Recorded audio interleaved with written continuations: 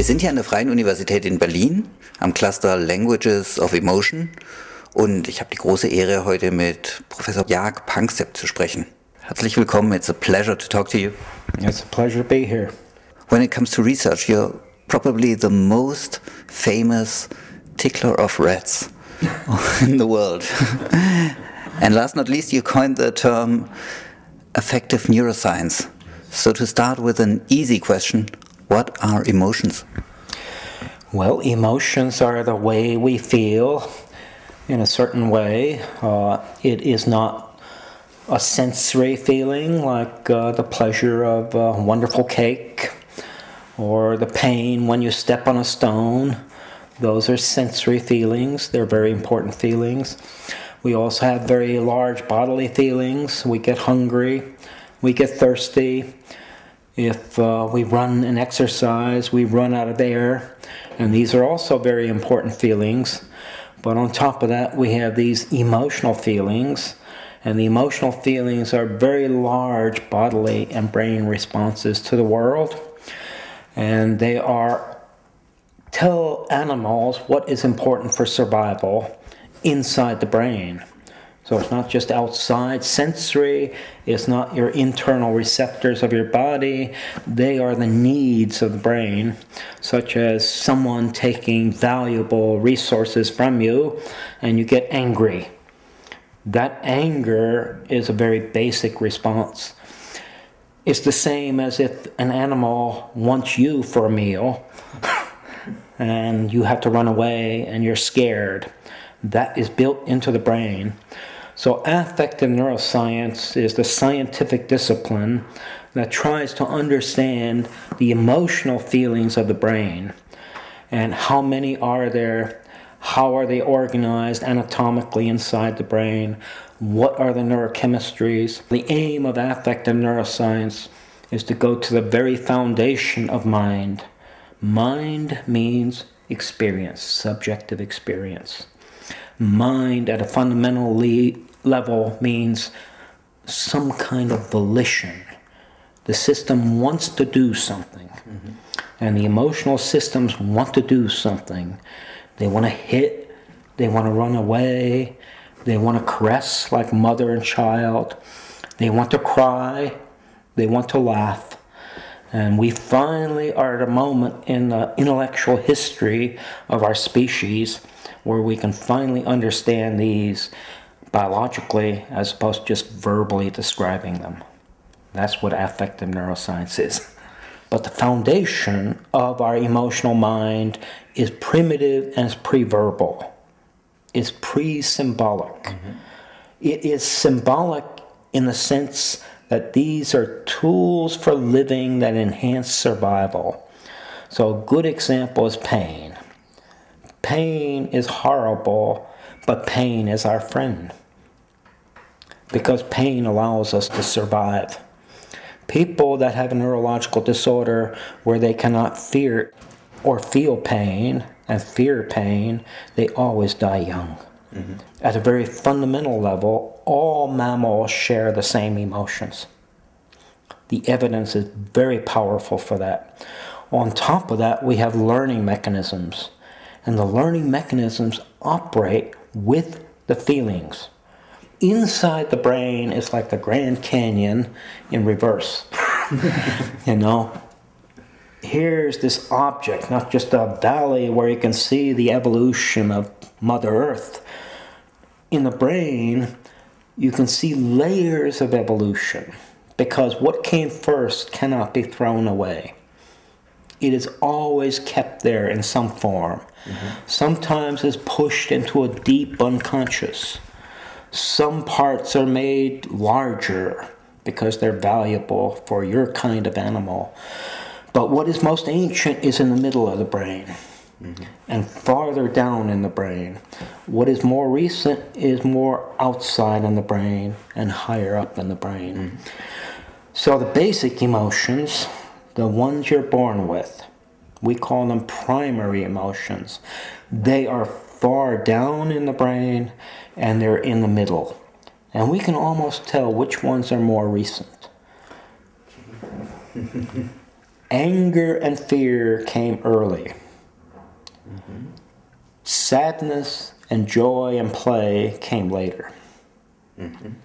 Because they're higher up and they're a bit farther lateral. They go farther up in the brain. Anger and fear remain lower in the brain. I still remember your critique at the word reward system. Yes. And you mentioned examples that sound to me more like motivators from outside. The emotional system you're talking about is what we call the seeking system, that was originally called the brain reward system. Now, anyone that's really worked on these systems in the brain knows the brain has many reward systems, many good feelings. They are related in many ways, chemically and anatomically, but they can be distinguished. So the seeking system does many things. It looks for all resources. It does not give us the pleasure of food or the pleasure of water. It gives us the enjoyment of life, the enthusiasm to be in the world. At a very intense level, we would call it euphoria. The psychiatric disorder of overactivity of this system could be mania. You are so on top of the world that you'll do anything. All ideas seem good. All investments are wise. And this is the problem of excessive joy, that you are not realistic anymore. So this system looks for resources for survival. That's its basic function, because every organism has to move from here, where it's sitting like you and I are, and move and get water, move and get food. And you should not have a separate system for every reward, just having one general system that goes for all rewards and feels good. Looking for resources should not feel bad. So I guess we should emphasize that we are not just talking about animals here, or that we're talking about all animals, including humans. And that's an evolutionary process that includes fear and anger and Seeking. Primary emotions in every mammal vertebrate. But as you go down into cold-blooded vertebrates, they do not show maternal care, many of them. So we are mammals because we're dependent on each other. A sea turtle comes to a beach and it lays 100 eggs. And then the little ones have to be nurtured by the sun, warmed and hatched. They come out to the world, they run to the sea without maternal care. All mammals need mothers, and mothers have to have the principle of care. And we call this system capital C-A-R-E. So there's a care system. We talked about seeking system and the care system. Are there others? Yes. First of all, the care system depends heavily on the seeking system. Okay? All the emotional systems are talking to each other. But the most primitive systems that all vertebrates have are rage, the way Walter Hess discovered. We can make reptiles angry and aggressive. They all have a fear system, and the most important part is under the amygdala. You know, most people say, oh, amygdala is the heart of emotions. That's not true. It connects it to learning, which is important.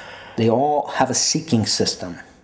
So those three primitive systems every vertebrate has. But mammals, and maybe some alligators that take care of their babies in their mouth, but all mammals have a care system. It's stronger in females than males. It's a biological difference. We also, all the vertebrates have a lust system, sexual system. So those are the primitive social systems: lust, sexuality, and care. An evolutionary understanding of the brain indicates that the maternal care system grew out of the lust system. it has to come from somewhere. And when you already have social pleasure of a reproductive sort, why not use the chemistries not only for attaching to the pleasure of sex, but to the pleasure of a social relationship? So the chemistries of lust were modified and used for the chemistry of care. So it's a more subtle system. And then we really become more subtle. And the two systems that we mapped almost completely by ourselves are the last two. So there's primitive rage, fear, seeking, lust, all capitalized. Reptilian, every vertebrate. Then we have maternal. Now you're in the mammalian realm. We also produce babies that are so immature that we have to take care of them, but they also have to indicate to us that they need us, because they can't survive without us. So we have a love between mother and child and mother, the primal social bond that has to be of high quality if the child is to grow up psychologically normal.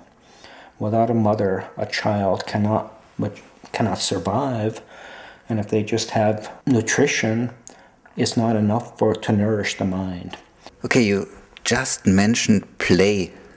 This was the thing that surprised me most in your system. I didn't find it anywhere else in any other psychological emotion system. Where did you get that from?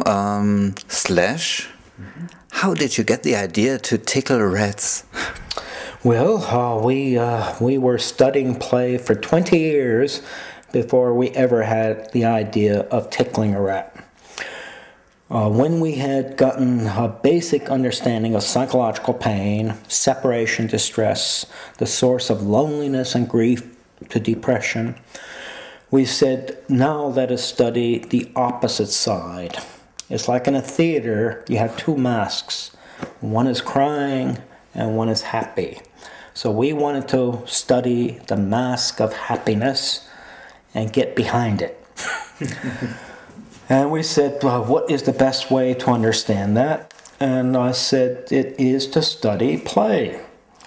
And there was no science of play because people said it was too chancy, idiosyncratic. You could never bring it into the laboratory.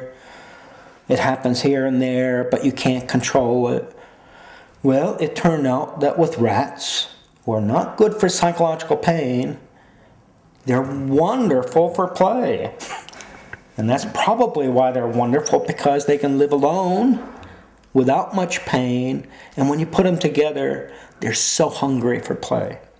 The young ones begin to rough and tumble and run around, and you can study it as systematically as anything in science.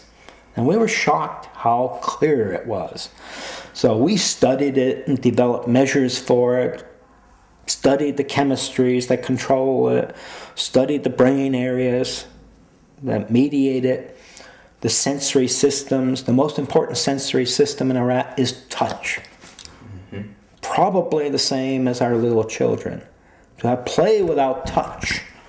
You know, if you play with your 2-year-old, you better pick it up and throw it and be physical. They love it. That's the best play. So I think touch is the source of play. Hearing is a form of touch. And recognizing that hearing is a form of touch, a specialized touch. And when we look at our children, that's when they're laughing more than any other time. So if you ask, where is human laughter the highest in the natural world? Forget about the artificial comedy shows and stuff. There's lots of laughter there. There we're tickling with words, but in real play, we're actually tickling the body. We're touching it, we're chasing it, and children love it. And we could study it in animals, and we could study the brain mechanisms, and finally there's many other people studying it. It took a long time. I think the first many years we were completely alone, and we were not even allowed to use the word play. The colleagues said this is unacceptable anthropomorphism, giving animals human feelings. And we said, well, what do you want us to call it? And play is P-L-A-Y, and just for fun we called it the prominent ludic activities of youth. P-L-A-Y. We cannot come into the world without tools for living. If you put us into the world as a blank slate, we will not survive. We have to have tools. And those tools have to tell us what supports our life and what can take away from our life. And that's what the emotions are. And the fact that psychology during the behaviorist era said we never even talk about them. Can you imagine that scientists would close the book on talking about things, talking about the possible nature of the world? But this is what happened historically. We have brilliant men of extreme arrogance telling us what we could talk about and what we couldn't talk about. I was trained in that tradition, and in my mind I said, this is not right. These are important questions, and we are denying some of the most important phenomena. So even to this day, most psychologists have left the organism outside the door, and they study the concepts that they have. And when I say the organism is still outside the door, it's because we're not ethologists. Ethologists said, let us study animals in the real world. If we do that, then all of a sudden, the places where we only had words become real things. The main goal of affective neuroscience is to bring the organism back into the room, to discuss it realistically, to see that we are organisms. Yes, we're the smartest ones in town, but we share the tools for living. And if we don't really understand the tools for living, if we just focus on learning and memory the way Kandel does, the way most learning psychologists do, and we don't spend time on the emotional unconditioned responses, we will not understand who we are. So that's the goal of affective neuroscience, to allow the other animals to teach us who we are.